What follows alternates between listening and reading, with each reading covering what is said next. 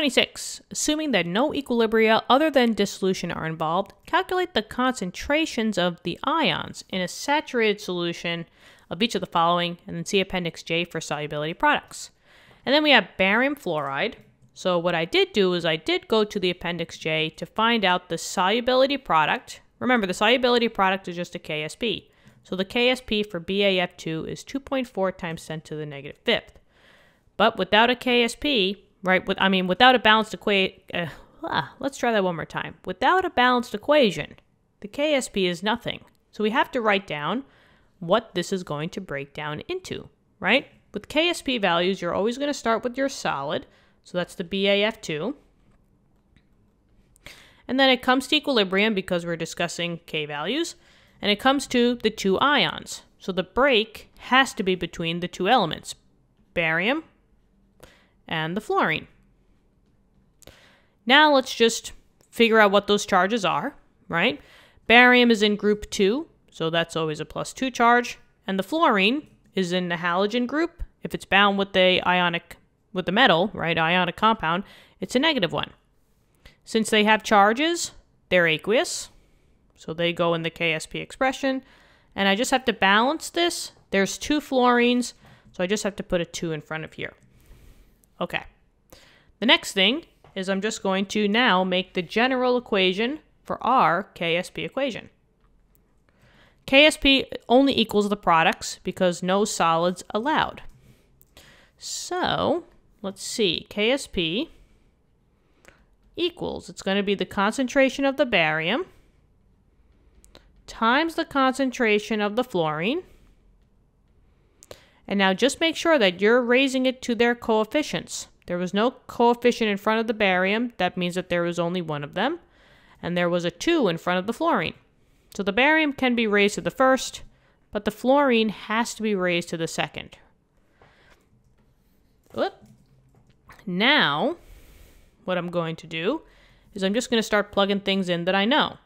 The KSP is going to be that 2.4 times 10 to the negative fifth, but I don't know what these concentrations are.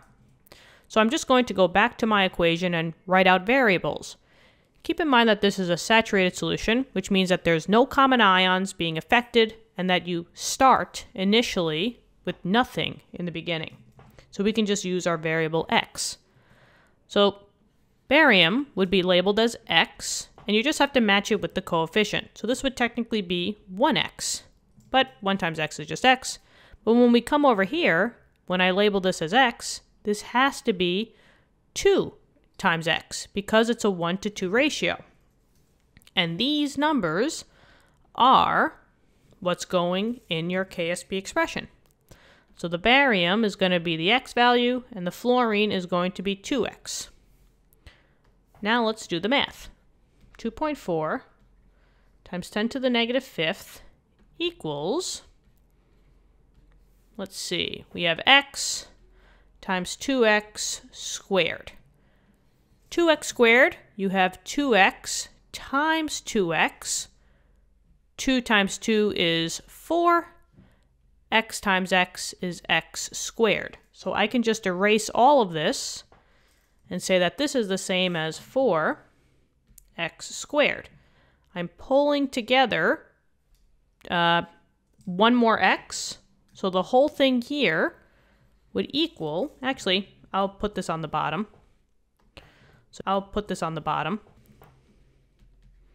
Times 10 to the negative fifth equals 4x cubed. Divide by 4, divide by 4. That's the first step, right? Divide by 4. So now I'll put it over here.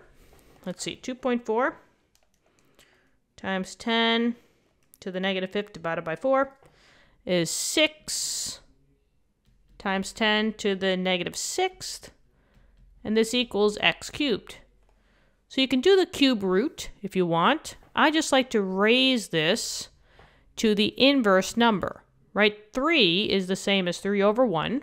So if I just raise this to the 1 over 3, that will cancel this out. And whatever you do on that side, you have to do on this side. So I just raise it to the 1/3. And now maybe if I can, I'm just going to pull all of this over just so that I have a little bit of room for my x value. So let's see. This will cancel. And we're just going to raise that number to the 1/3. And I get 1.8 times 10 to the -2nd. And that's molarity.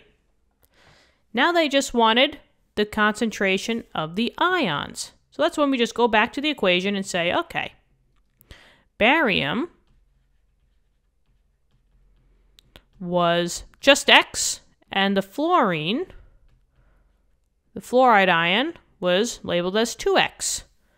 So for this one, barium would just be the X value, 1.8 times 10 to the -2nd molarity.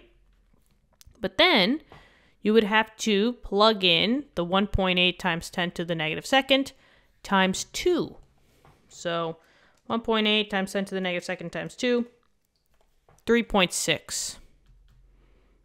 3.6 times 10 to the -2nd molarity. 2 times more than that of the barium.